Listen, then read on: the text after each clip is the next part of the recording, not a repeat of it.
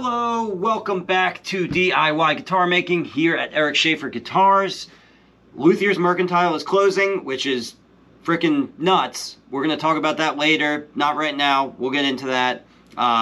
Just a couple housekeeping things. First of all, for you guys in the members forum, there is a deal going on right now for Crossrock cases. I just started an arrangement with Crossrock and I got them into the online guitar building school as a sponsor is not the right word. What do I call them? As a discount vendor, because I provide you guys with discounts for students of my classes.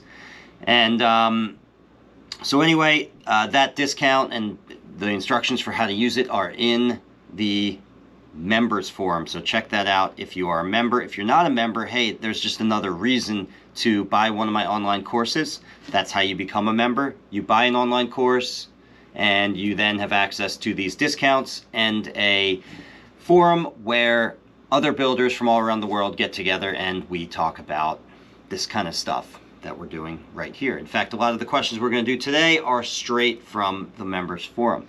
So by the time this video goes out, I think it will be on the last day or the day before the last day of this sale for Crossrock cases. It's for their specifically for their fiberglass and their carbon fiber cases, which are the really good high-end cases that you actually want on a good high-end guitar.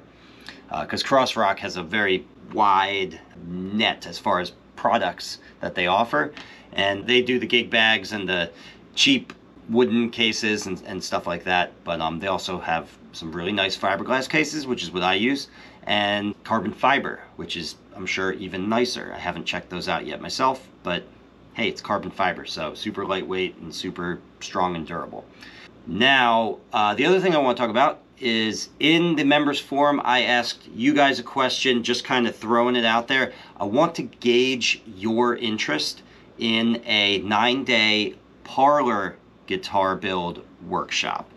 So, as many of you know, since 2014, I've been doing workshops here in my shop where students come out, just 2 students to a workshop, and we build an orchestra model guitar in 9 days. I want to try a similar format, but for a parlor guitar, if you guys are interested. So a lot of people I've noticed have been interested in my parlor guitar build videos, and I just want to see if that interest translates into a workshop. Okay, that's it. That's all the housekeeping. Let's get to your questions. First question comes from Larry Kuhn. Larry writes, "Hi all, and thanks Eric for maintaining this Discord server." Well, thank you for acknowledging me and thanking me for that. Appreciate it.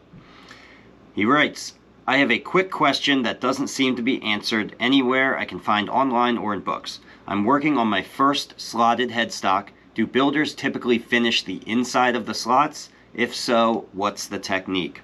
Or if they're left unfinished, what's the best method of masking it off? Just carefully tape it up, or is there a trick? For example, the trick I use on standard headstocks is to stick foam earplugs in the tuner holes. It's a good trick." He has a nice picture of his headstock as well, so I'll put that in there. But also, LC Guitars responded, and he has a great answer. "I have done 2 slotted headstocks in the past. Both I have finished the inside of the slots. How to get it in there depends on the finish you are using. If you are doing true oil, just wipe it in with a cloth. If spraying, it's not too hard to lightly mist some product in." So yeah, I've never done a slotted headstock, but I can say that what he's saying about the true oil is correct. That's the easiest thing to do, is just use a wipe-on finish. And it doesn't have to be true oil. He mentioned true, we're all kind of true oil nuts in this forum, but actually shellac would be fine, really anything that you wipe on. Classical guitars traditionally used oil varnish finishes and shellac finishes. So these are all hand rubbed. And so actually a lot of the design features that you see between the classical world and the steel string world are kind of a reflection of the finishes that were used at the time, right? So steel string guitars are a product of industry, you know, commercially built instruments. And so you're not going to see slotted headstocks typically on that, because that throws a wrench into the works as far as spray finishing is concerned. It's difficult or impossible to do. Now, he says you can just lightly mist it in there. I'd imagine that'd be pretty difficult to do. Again, I haven't done a slotted headstock, but that would be a little bit of a challenge to actually get it in there and have it sort of self-level and have your application be smooth. Now, if you don't mind the application being a little shoddy in that area, then sure, go for it.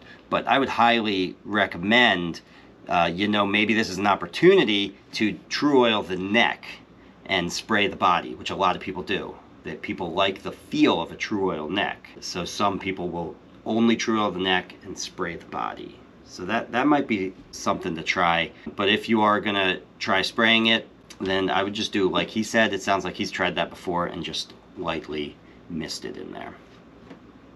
Okay, so let's see what else we got here. I feel like I had something else to say about that. Well, if it comes to me, I'll come back to it. Let's see what else we got next. And R. Breen writes, what does the angle on the headboard do? And headboard, he means headstock. I've never heard the term headboard. I don't think anybody calls it that, but if they do, I apologize.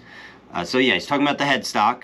What does the angle on the headstock do? The plans that I have say do a 10-degree angle, and your video says a 15-degree angle. So you can do either of those, 10-degree or 15.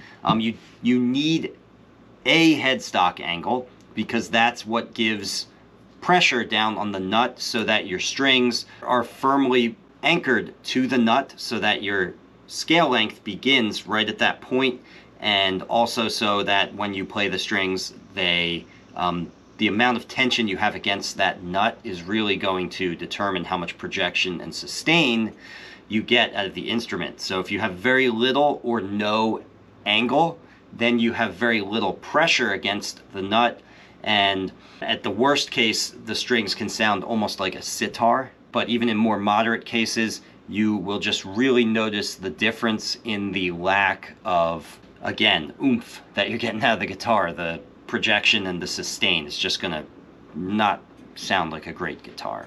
So you want an angle on the headstock. If you go way too far with the headstock, like Gibson was notorious for its 17-degree, I think it was 17. Some Gibson geek out there can correct me if it's 17.5 or something, but they had very extreme headstock angles, and those instruments broke. All the headstocks snapped very frequently. So you're kind of dancing on that line. You want to find a good strong angle to anchor the strings, but you don't want to go so far as to create a liability in the strength of your headstock joint. Okay, so you can follow that 10-degree that other person says, or you can do 15. It's not going to affect anything else in the build if you choose one or the other. You could still, if you're following along with my course, you could still follow everything else the same and just do that 10-degree angle if you liked what you saw in the plans there. Now, some electric guitars, like Fender, for example, has a flat headstock, but they have a little string tree. It's a little piece of hardware that is actually meant to kind of clasp over the strings and pull them down at that angle. So in that way, you can avoid actually creating the scarf joint to set your angle. You could just use a straight billet of wood and use that piece of hardware to create it. You don't see that on acoustic guitars, though. I'm just mentioning it because it's out there, and that question might come up, but that's more of an electric guitar thing. The proper way to do this really is, at least in the acoustic guitar world, is to just put in that scarf joint. Or you don't need to do the scarf joint. If you're cutting it out of a very large solid billet of mahogany, you can actually cut out the whole shape, including the neck angle. But that's getting a little far astray from what your actual question was. You just wanted to know essentially what's going to happen if I, vary my angle between an extreme angle and a less extreme angle. But hey, the 15 degrees that I always do, my headstocks, I've literally never seen a single one break. Nobody's ever messaged me back pictures of their broken headstock or sent a guitar back for repair or anything like that. Not that it can't happen or won't happen, knock on wood, But it actually surprises me even that it's not even happened once. So that's kind of cool. So anyway, the 15 I have a lot of confidence in. I've been doing it for a long time, and a lot of guitars are built with 15 degree angles. So honestly, I would encourage you to just continue on with that.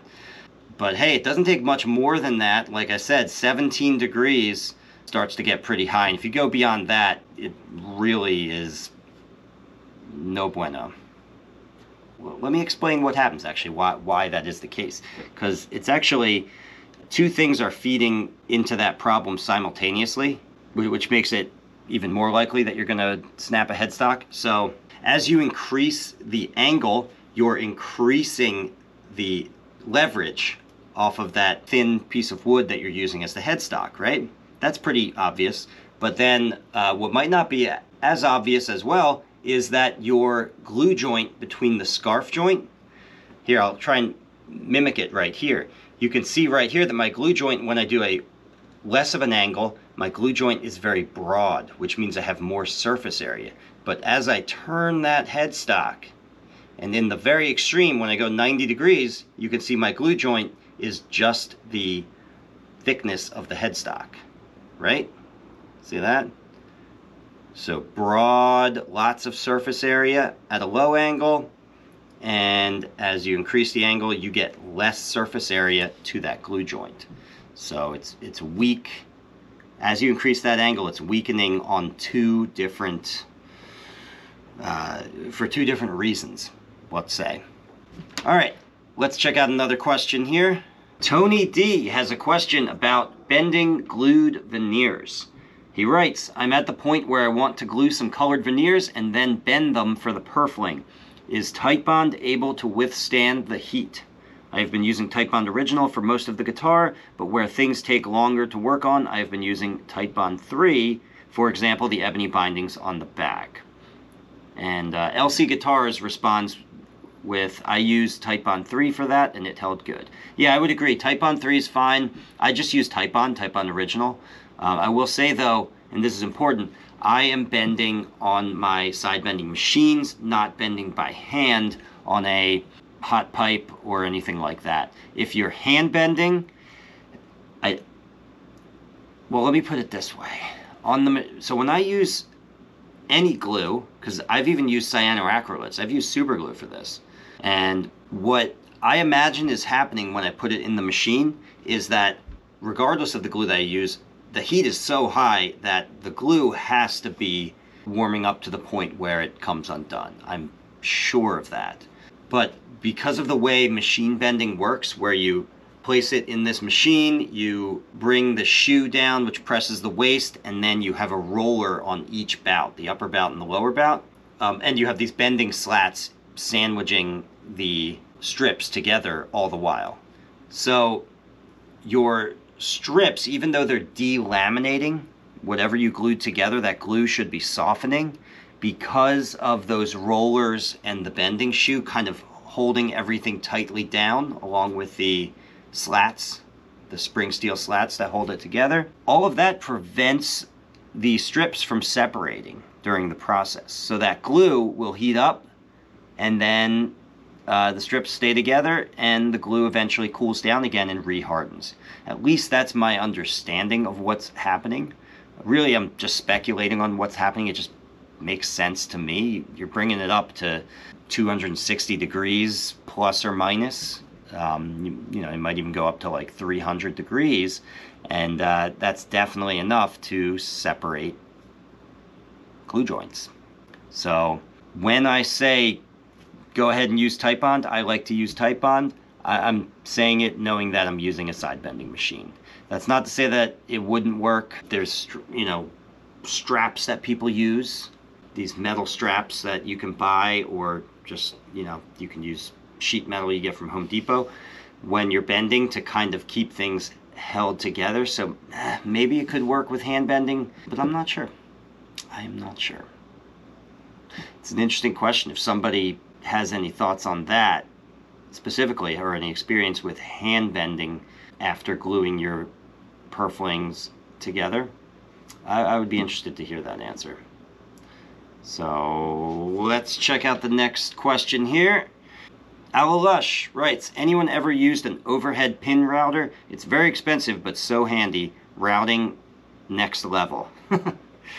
Yeah, no, I have never used one, but yeah, definitely very expensive. And hey, if you can swing it, there's a lot you can do with a real serious piece of equipment like that. In fact, he has a picture of one here, and honestly, it's making me want to buy one.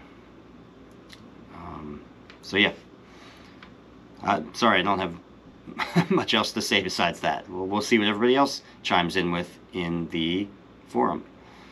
LC Guitars writes, I got the final coats of nitrocellulose lacquer on my 2 Ghost T type guitars I'm working on. A few weeks to cure, then sand and buff. I am excited for these 2. All right, that's cool. Ghost T types. I wonder, so this is electric guitar stuff, so I don't even know what that is. If someone could let me know what that means, I'd be very interested. But he's got some cool pictures of them up there hanging. They look pretty slick. I like the colors, especially like that pink, burgundy pink, if I had to give it a name. All right, you know what? Let's go check out YouTube. Let's give everyone a chance to get some comments and questions in here. So I'm going to pull over to YouTube and see what questions you got.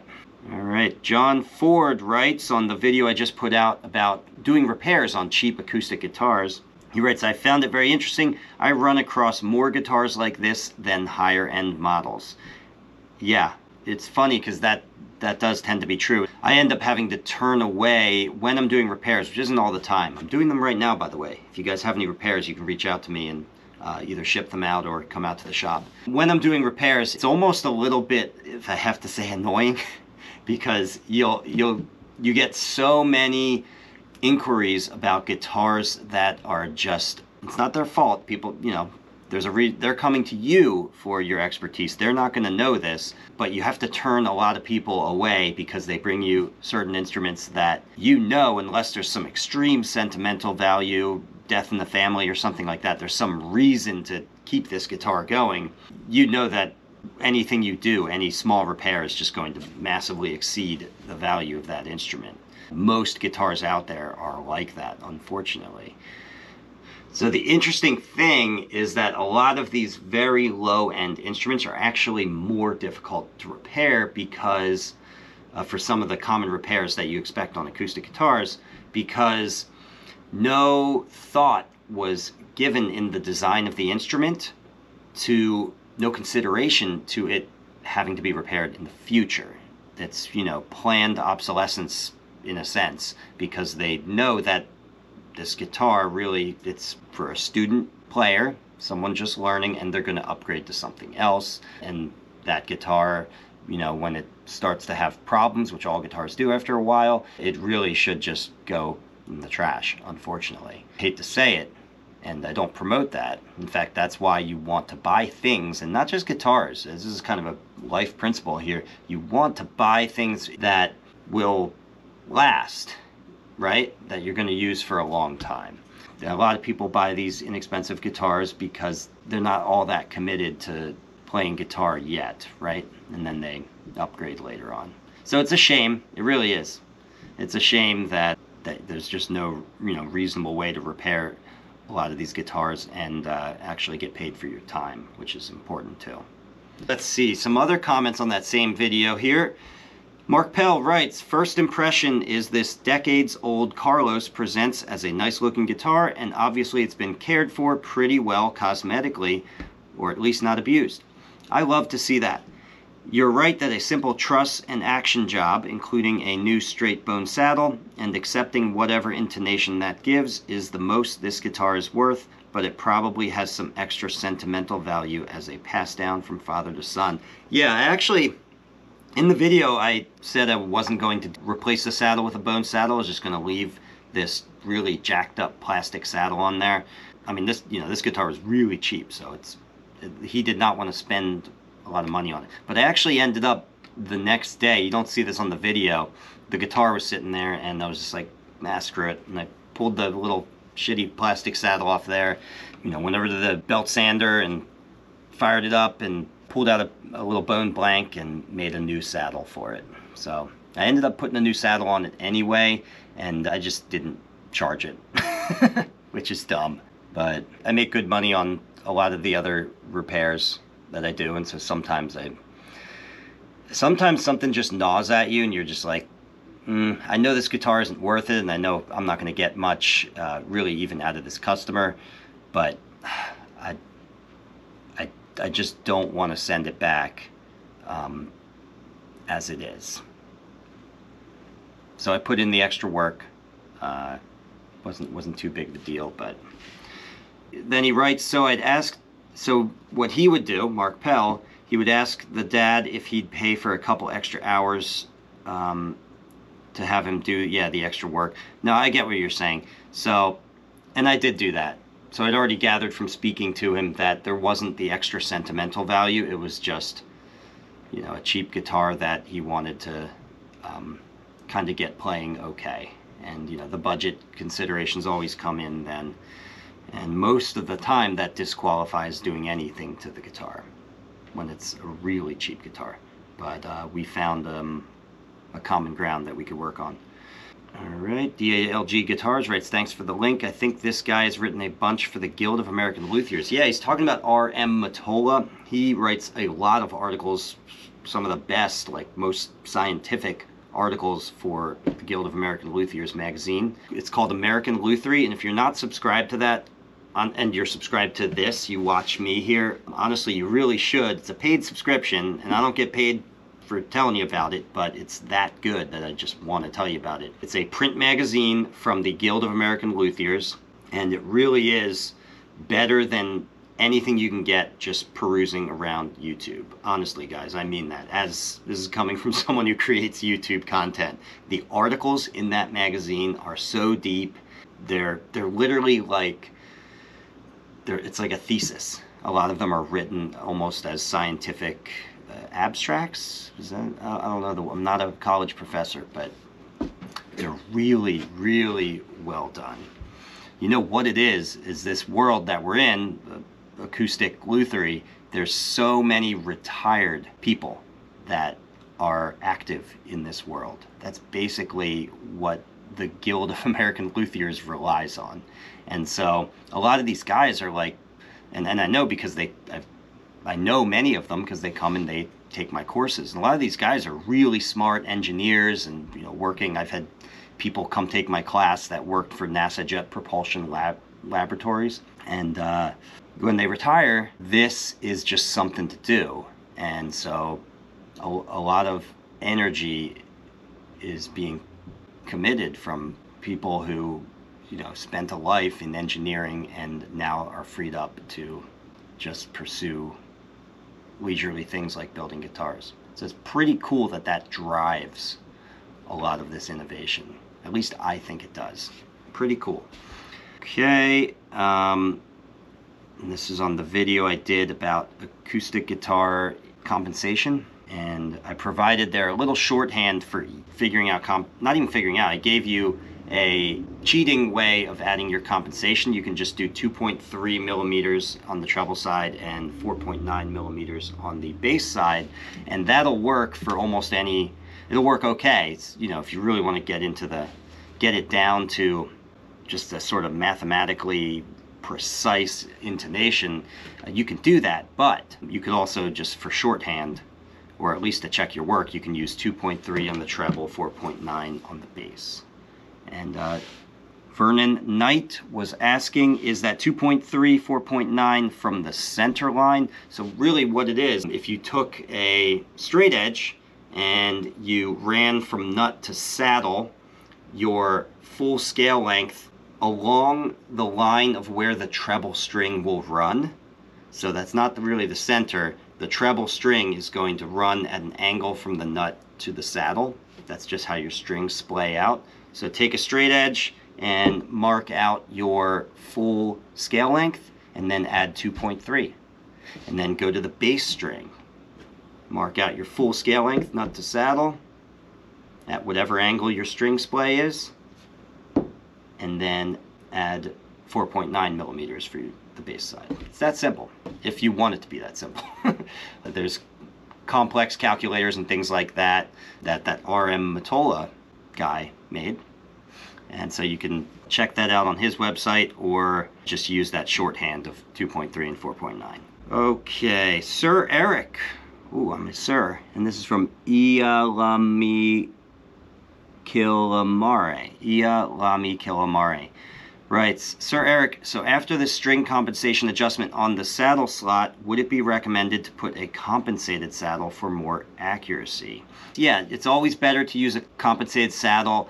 So in the acoustic guitar world, you see straight saddles that are just a crowned piece of bone. And so in that case, your intonation point is running right along the dead center, the peak of that crown. So all your intonation points are straight in a line, which is not perfect, but the reason that exists in the world, and even on very nice guitars sometimes, is because it's close enough that it isn't really a problem. I mean, some of the greatest songs ever recorded are recorded on a guitar without a fully compensated saddle. So it's not a make or break thing. I think it's almost one of those things. I always like, it depends on what I'm building, but I don't always use a fully compensated saddle, but I sometimes compensate the saddle fully. It's almost more of a psychological thing where you just want to know that that it's perfect, right? But if I play either a straight saddle or a fully compensated saddle, I feel the same. If the guitar is a guitar that I really like, I haven't noticed any itch in me when I'm playing to fix some problem that I'm hearing from the saddle, if that makes sense. So anyway, let's talk about LMI. Luthier's Mercantile is closing, which is crazy. I mean, obviously business is slow just for everyone, for reasons that were entirely predictable and obvious, and we all understand them, but for some reason we don't talk about them. Business is slow, but I'm surprised. The only thing I'm surprised about is that you know, a major supplier of Luthier is closing its doors and nobody's buying it. Like, this isn't a mom and pop place. This is Luthier's Mercantile. This is the West Coast version of Stu Mac, is just calling it quits and just liquidating everything and selling it, which is why it's kind of like plunder time right now. Everyone's I've actually been trying to get a hold of Chris from LMI to be able to get a list of some of the large equipment that they have there, which I might be interested in buying, but he's so inundated with stuff that I honestly can't get it out of him. A lot of that stuff is probably already gone, already sold to someone. But on their website too, this might be interesting to you guys, they're just trying to clear everything out. So if you're not on their email newsletter, you should get on that just so you can see all the, you know, massive deals as they, you know, as the plundering continues. I've already bought a couple things, a whole bunch of bridge pins, because I know that the bridge pins that I like, I get from them and only from them. And so once they go, I have to, it's not a big deal, but I really have to find new bridge pins, and that kind of affects the aesthetic of the instruments that I have, so I don't want to have to sort of rethink certain things. And Fretwire, I get my Evo Gold from them. I bought the last two, I think I bought the last two coils of Evo Gold, 100-foot coils. So if you go on their website and they're out of it now, that's my fault. Sorry. Yeah, they're out of truss rods. That was a big thing too. I tried to get some because I only get my truss rods from LMI, but those went, I feel like, first. I think a lot of people were only getting their truss rods from LMI. So in a sense, there's opportunity here for, you know, some young entrepreneur out there who wants to take up the mantle of making truss rods for everyone, or whatever else we're now missing. Can't even think of, if I sat here and thought long enough, I could think of all the things that I relied on LMI for, and that you guys rely on LMI for, that nobody else at the moment provides. So there's lots of opportunities to provide those for the community. Anyway, it's sad. It's now just Stu Mac. There isn't even a close third. That's the funny thing. Like, I don't even know who I would say is, you know, Stu Mac was, you could argue is in first place always, and LMI was second. but it's sort of a close second. I don't even know who would be third. After that, it's like a distant third, fourth, fifth, sixth. Maybe Allied Luthier. I don't know. They're just so much smaller than Stu McInnell and I. Anyway, it's a crazy world. I hope that you guys take advantage of this opportunity and get some of those deals. That's what I'm here to do, to help you guys, alert you guys to stuff like this. So anyway, I'm going to close it off here.